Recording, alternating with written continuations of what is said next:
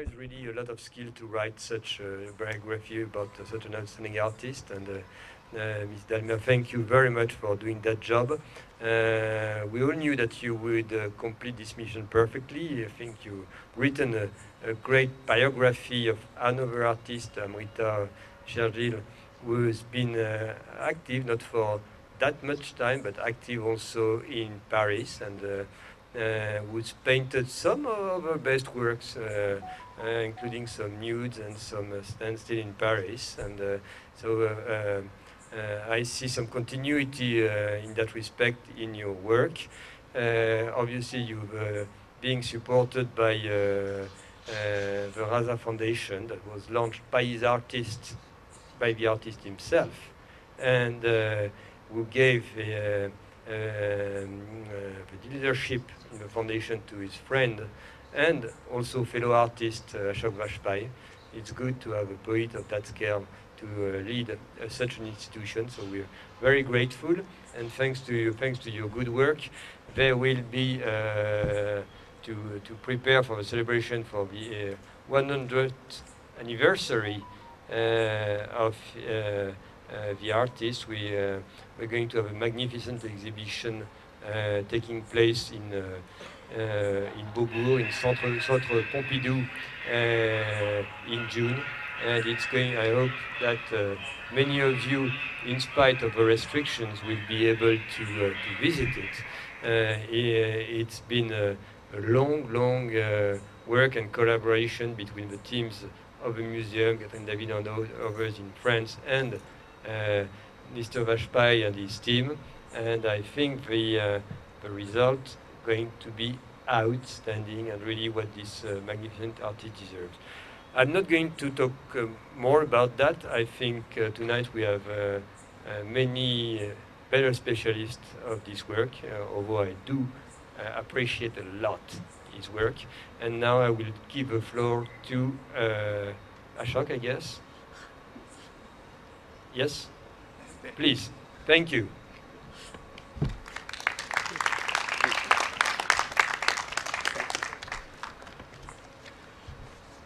Well, Your Excellency, Yashodhara ji, Sunit Tandon, and friends.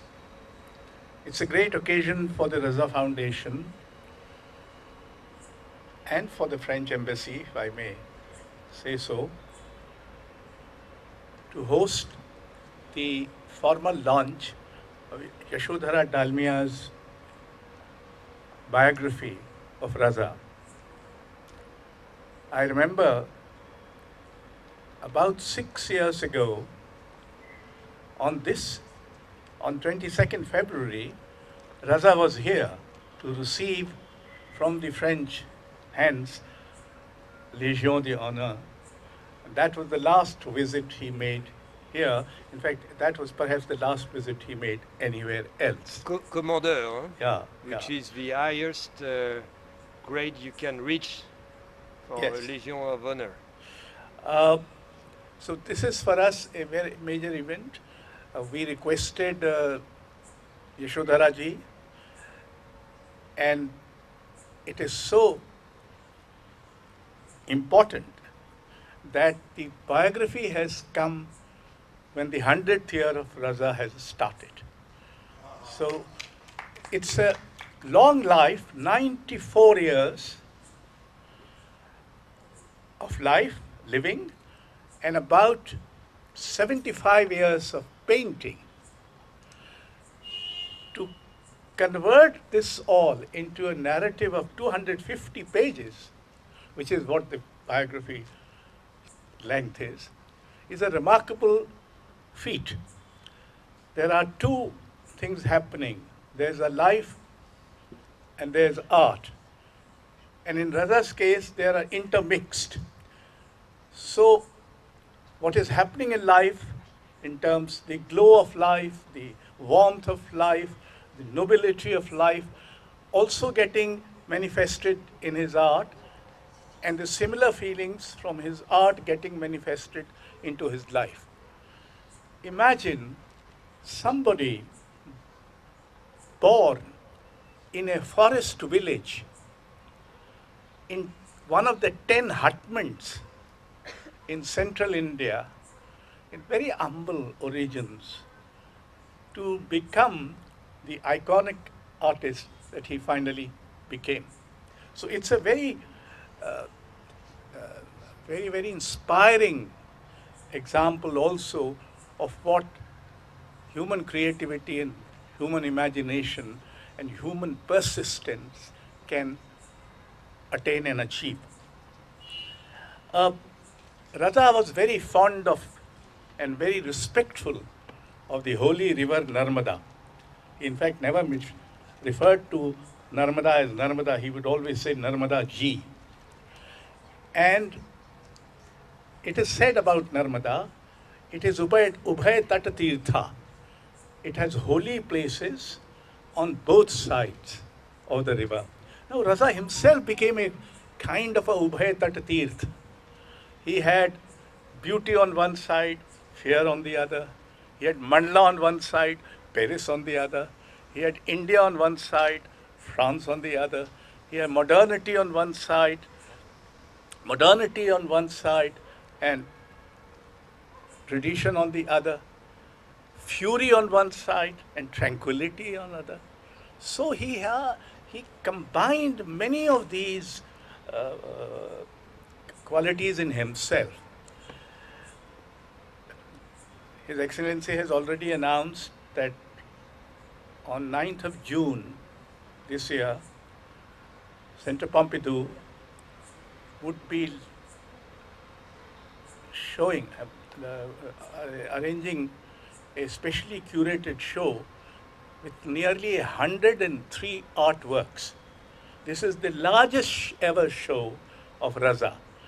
Particularly his earlier works, which were kind of lost attention, are being brought to notice. The biography is going to be published in India in many languages. The Hindi translation is more or less complete, and even the publisher is here among the audience. There's going to be a Bengali version, a Malayalam version, a Marathi version, and an Urdu version. There might be other versions as well, for all we know. There might be a Gujarati version as well. So, and this is the 100th year, so we are organizing many things. For instance, we have a set of prints of Raza, which he himself authorized and signed, and we are taking them around India to show to art lovers, because taking his paintings is difficult and all that. And we have already started it. About 7 cities have shown it, and we wish to cover more than 50 cities by the time we reach the centenary, which is the 22nd February 2022. We also have republished a book by Dr. Geeti Sen, who is also fortunately here. He wrote a seminal work on Raza, which is referred to by Yashodhara ji also in her book, a revised second edition called Bindu. And there are several other publications being planned. There are children's book for Raza, on Raza, of his paintings, etc. I don't want to give you all the details, but it's going to be our aspiration. And you cannot accuse us of lack of ambition, not me, nor Raza Foundation. Our ambition is that this should become the largest ever celebration of an Indian modern artist, which has been organized throughout the country. We are organizing at least 7 multi-arts festivals with Raza exhibition, with a film which is done by a French director on Raza, and poetry reading, classical music, new choreographies inspired by Raza's art, and things of that kind. We are offering free a gallery to 12 chosen young artists to have their solo shows for the first time.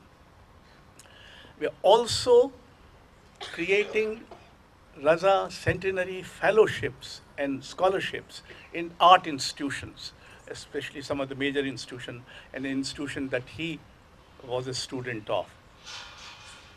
Thank you very much, Your Excellency. This has been a wonderful occasion. I may now request Yashodhara ji to say a few words about how she went about and what she did.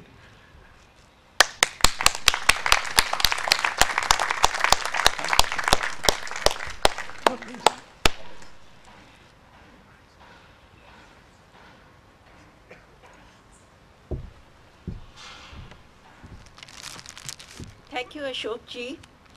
Excellency, distinguished guests, friends, I'm so glad that we could all meet here despite these difficult times and to have the event here because I cannot think of a more appropriate place to launch a biography of the artist. Not only do superb works by him hang in these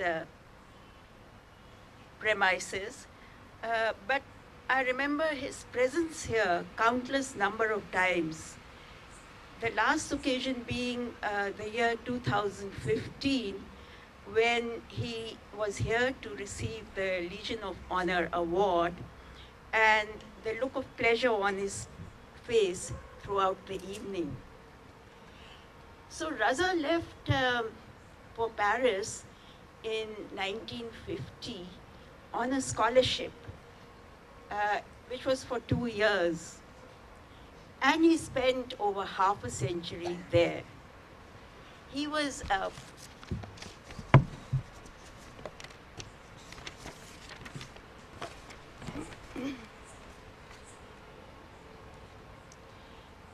he lived in Paris with his French wife, Jenny, and in Gorbio in South France, where he also had his studio and spent the summer months there.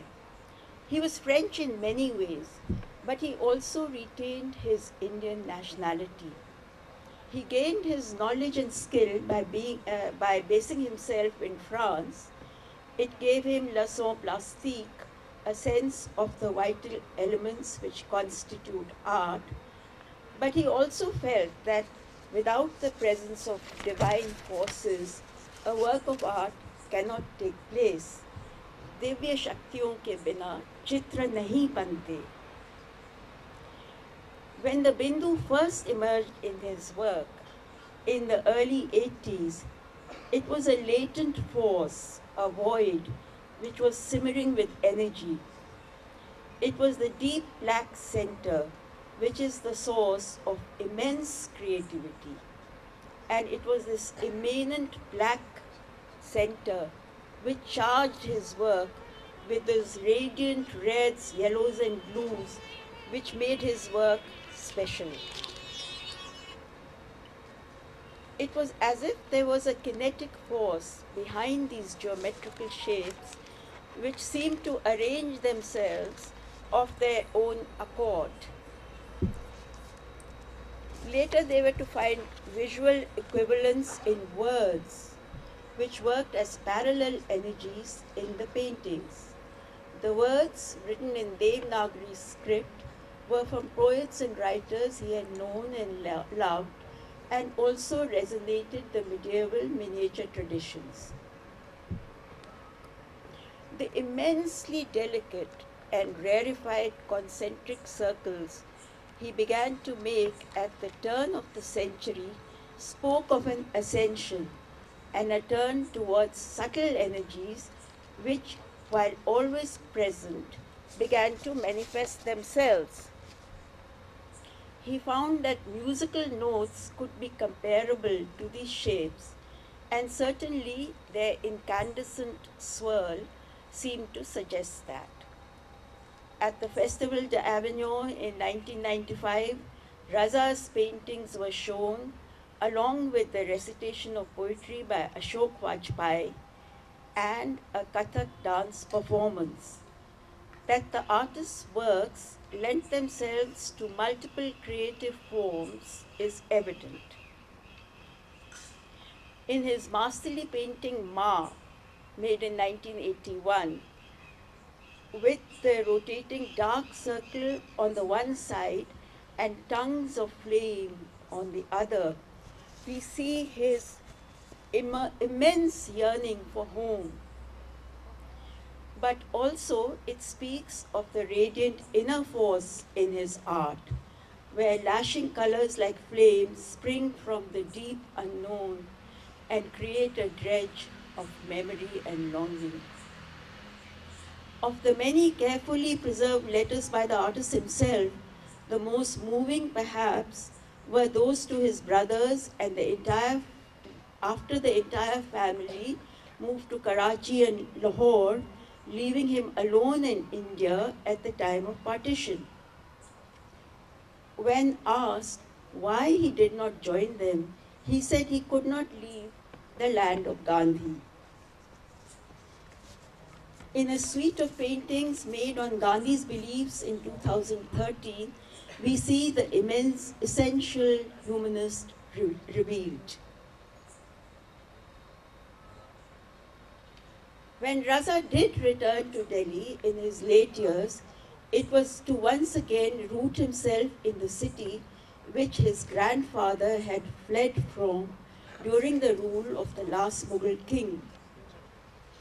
The wheel had come full circle, all the more so as Raza's own painterly beliefs were to unfold in the country of his birth and now enhance thought and creativity. To work on the manuscript has been a very rewarding experience for me. In the process of researching on Raza, I have gained knowledge of the painterly skill and acumen of the artist and the great humility and grace which lay at the core of his creativity.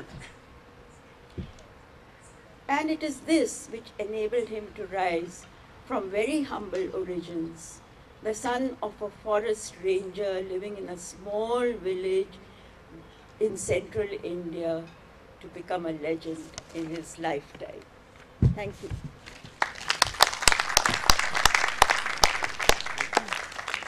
Release this. Huh? Formal release. I have read it already. Yeah, of course. It's very good. Come.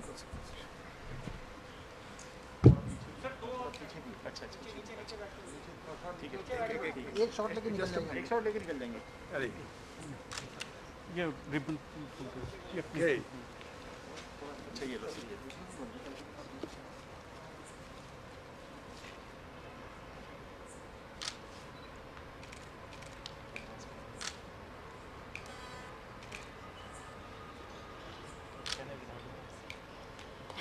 Okay.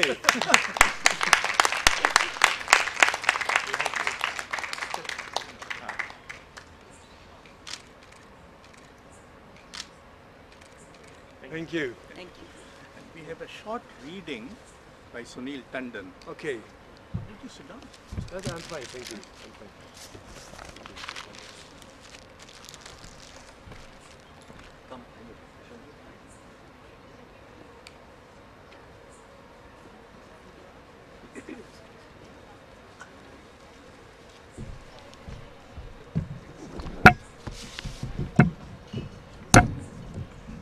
Those of you who haven't got a copy of the book, it is available on your way back. Please pick up a copy. And there is also some other material which will give it to you when you leave after the session. Thank you. Good evening. I've been asked by Ashokji and Yashodhara to read just 3 excerpts. I have edited them down and I hope not to keep you from your refreshments for more than 10 minutes or so.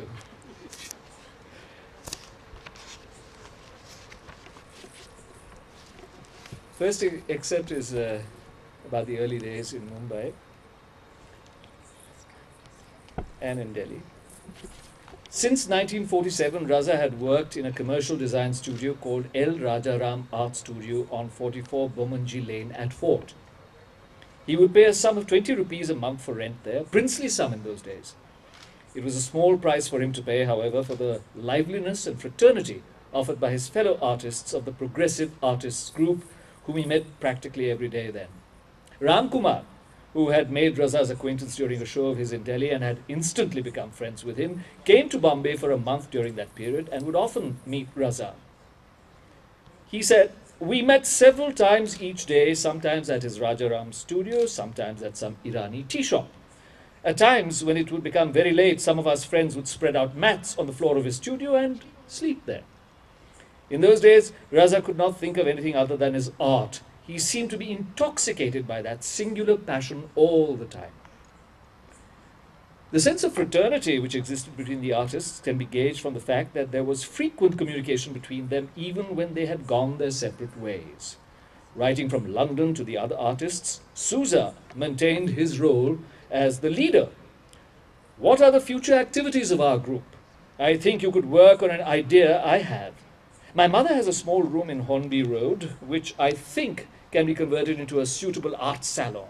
Of course, if we were 6 together, we could conduct art classes there, which could bring us quite a sum of money in fees. But I am not sure of such vague propositions, and I have always failed in the activities I have undertaken. But you must keep the group going." And then there came some big brotherly advice. "I would strongly advise you to paint now in oils. You are unhappy, you say, because you have no ideas. Well, I don't think that is true.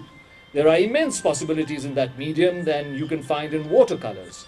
And as you work, you will be surprised. You will get brilliant ideas. Don't buy a small piece of canvas. Start big. Do your first oils on large plywood boards or on large canvases. I am sure in a short while you will be happy with yourself." This proved to be prescient for Raza, as it was indeed not long after that he left for Paris and started making oil paintings, which immediately attracted attention.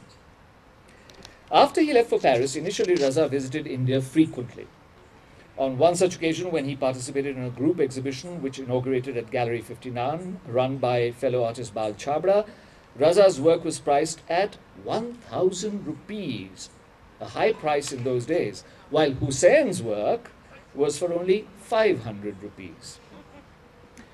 Hussein reacted negatively at this and walked out of the gallery. He returned the next day with 3 paintings that resembled Raza's work, but were priced for 5 rupees each. This immediately thawed the ice, and when the group came together in the evening, Hussein composed a verse that ran, "Aaj kya ho gaya, paisa khota ho gaya, mamla ulta ho gaya," which translated means, "Look what has happened today, money has become worthless, everything has turned upside down." The second excerpt. In Srinagar, Raza met the well-known photographer, Henri Cartier-Bresson, and the meeting was catalytic for the young artist. On seeing his work, Bresson remarked, "You are a talented painter, but your work needs one element, that is construction. Try to understand that a painting is built up. Try to see Cézanne, and if you can give structure to your work, it will be an entirely different thing." This encounter was not only the start of a lifelong relationship between Raza and Bresson, but it also initiated Raza's French odyssey, where he would search for meaning in his work. During Raza's time in Bombay, another exhibition made a lasting impact on him, and this was an exhibition of large prints of modern French painters presented by the French consulate in Bombay, exposing him to the works of masters like Picasso, Braque, and Matisse. The exhibition left him spellbound, and all the more determined to go to France and see the original works. Raza had read Lust for Life by Irving Stone on the life of Vincent van Gogh, which had made a great impression on him. The anguished research and ideas of this solitary artist who was a genius but whose work during his lifetime was not recognized except by a handful of people. He decided that in order to excel in his art, he needed to go to Paris, the mecca of the art world, and sharpen his aesthetic tools. Raza applied for a scholarship to the French government for further studies. Intense interaction followed with the French counselor, Monsieur Journeau, where he was asked why he wanted to go there, and he replied, "The French have mastered painting. I like French painting." He was asked to name the painting. Cézanne, Van Gogh. Gauguin, Picasso, Matisse, Chagall, and Braque. What do you think of the works of Picasso? Oh, every Picasso period is significant because Picasso is a genius. Impressed by his answers, Raza was given a scholarship for 2 years instead of just 1 year. He was advised to learn French intensively, and he studied hard for the next 2 years. The French consulate in Calcutta invited him to have a show, asking him to be present. Raza's financial situation, however, was not such that he could travel there. He wrote in a letter, regarding my exhibition in Calcutta, I think early July 1950 would be a suitable time, but I am afraid I will not be able to come to Calcutta at all, partly due to financial difficulties and partly due to my appointment here. The consulate decided, therefore, to not have an exhibition of his works in Calcutta. Before leaving for Paris in September 1950, however, Raza had an exhibition at the Institute of Foreign Languages at Outram Road in Bombay. Monsieur Junot, who had become a good friend of his, wrote apologizing that he was away and could not come for the exhibition, but he had recommended his friends to buy and asked Raza to reserve a painting for him. I would like to reserve for me whatever you choose as best in the exhibition, up to 100 rupees. A list of the exhibition indicates that a painting called Street was bought for him at 100 rupees. All the works in this exhibition were priced between 40 rupees and 300 rupees. Dr. Homi Bhabha bought the most expensive painting, Bombay, for 300 rupees. In these works could be seen elements of what would become a predominant trend in Raza's paintings in the years to come. The geometrical factor became visible as forms became increasingly simplified. In Moonlit Night, for example, the houses were arranged as shapes and create an almost abstract pattern with colors. They occupy no specific location or time. Was this also an expression of his state of mind for the next few years? The paucity of means at this juncture made all his friends and acquaintances contribute to Raza's departure for Paris. Professor Langhammer gave him his overcoat and his shoes. The Express Block Studios directors Jalil and Ashfaq Hussain paid his fare from Bombay to France. Boman Behram, a member of the prominent Parsi family, gave him guarantee in case he was broke abroad. And Raza, equipped and fortified, sailed for Paris in what was to be the longest journey of his life. Is that enough, or do you want one more excerpt? That's enough. One more. One more? Please. Thank you. Please. The last one is a little shorter, I think.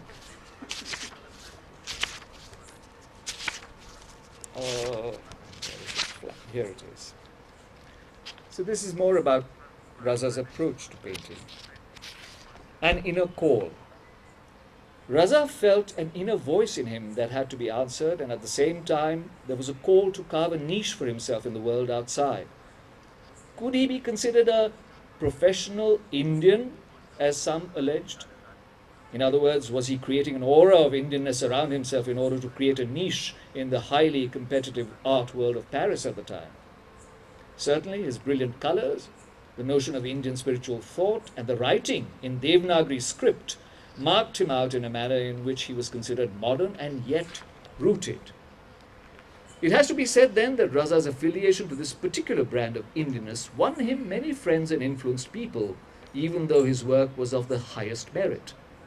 If anything, his approach was equidistant from a sheer harking back to Indian spiritual thought and the plasticity of paint. Yet, in his creation of an aura around himself, he did make a special bid for an Indianness that marked him out. At the same time, Raza was deeply in touch with his core, beyond the particularities of any religion, and hence genuinely believed in divine inspiration.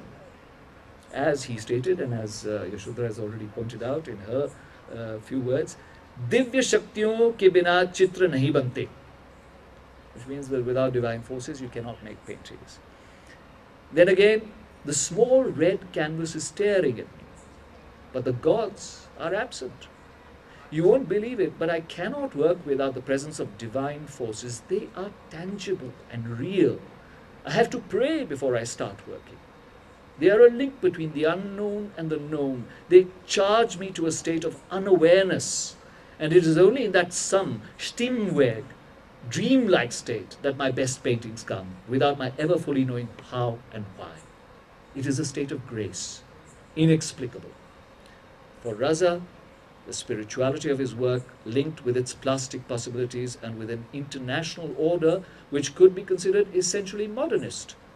Yet, while engaging with debates and discussions worldwide around the formation of modernism, he was an active participant in the creation of an emerging post-colonial India with its dreams and hopes for the future.